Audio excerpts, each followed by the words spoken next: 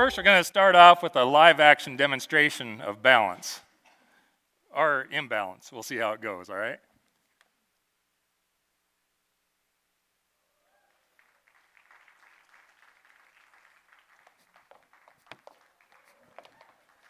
I'll keep going until you clap harder. There you go.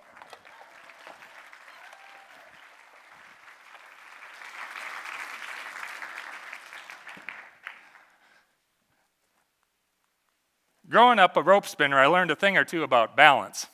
Spin that rope too fast or too slow, and you either can't get through the loop or you have no loop to get through.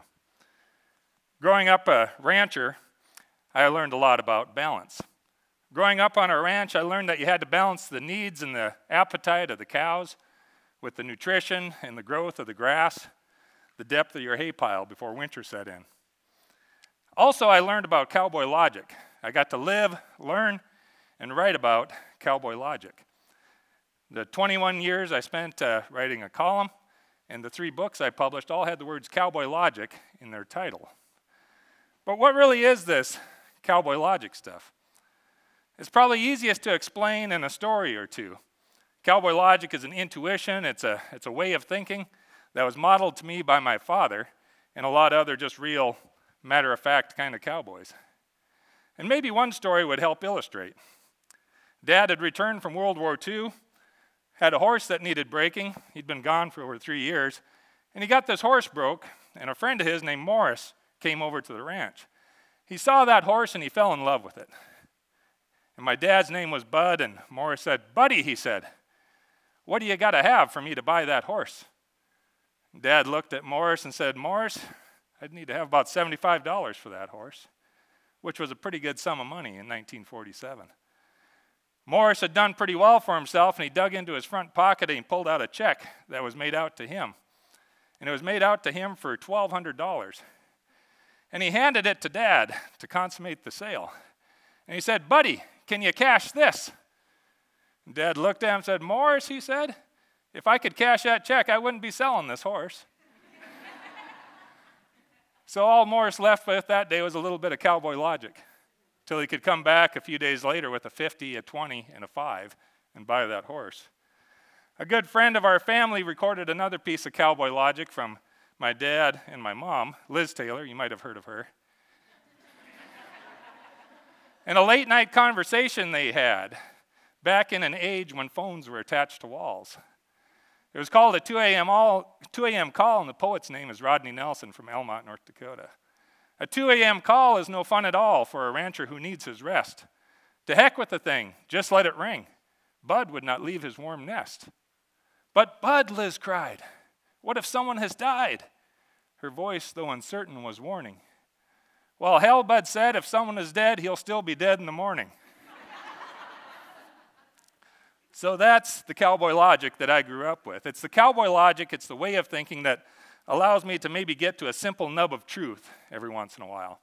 Simple truths that I use to connect things that some might consider disparate, like conservation and agriculture. Preserving the resource and using the resource, cowboy logically, it can be done. I have an admission to make. I love grass. I love grass, my cows love grass, wildlife loves grass, the birds love to nest in that grass, that guy I knew in college loved to smoke grass. But the grass I loved was different.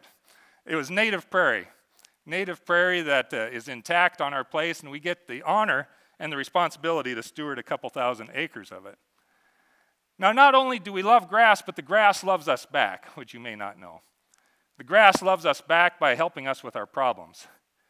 In our world, we have a carbon problem. We have too much carbon in the air and not enough carbon in the soil. And we can look to grass for some help with that. Grass stores carbon because it's never been disturbed in this state. And we ought not disturb it and leave that carbon where it's at. But what's more so, it can also sequester carbon.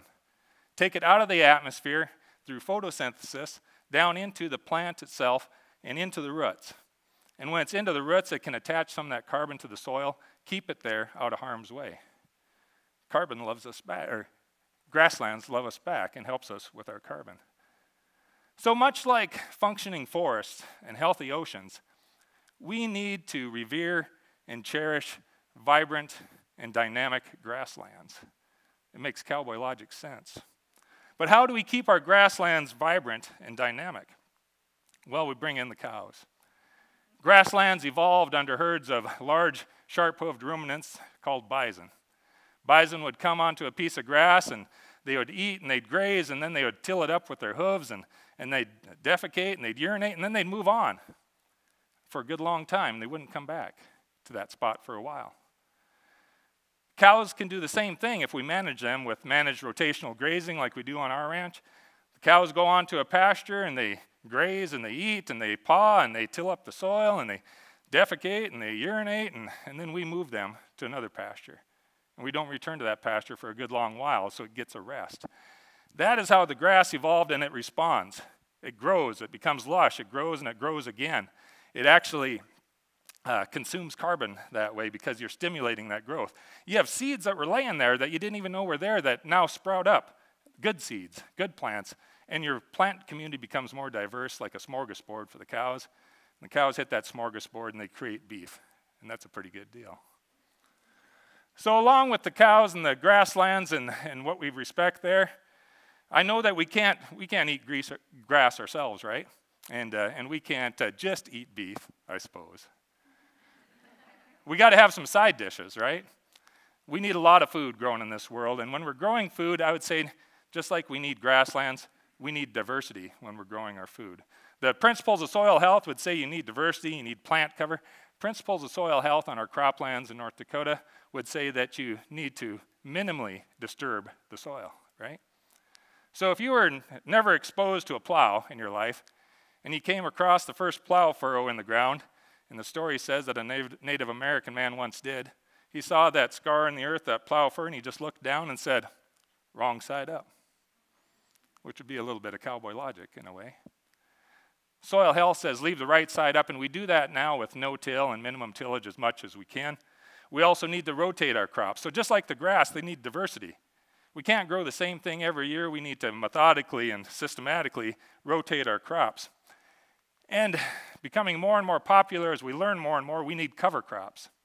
Cover crops are those seeds, 3 or 4 or 15 different varieties that are interseeded with and among or sometimes after the food crops that we grow. Things like rye and triticale and hairy vetch and clover and radishes and turnips. They add nutrients to the soil. Their sole purpose is there to feed the soil.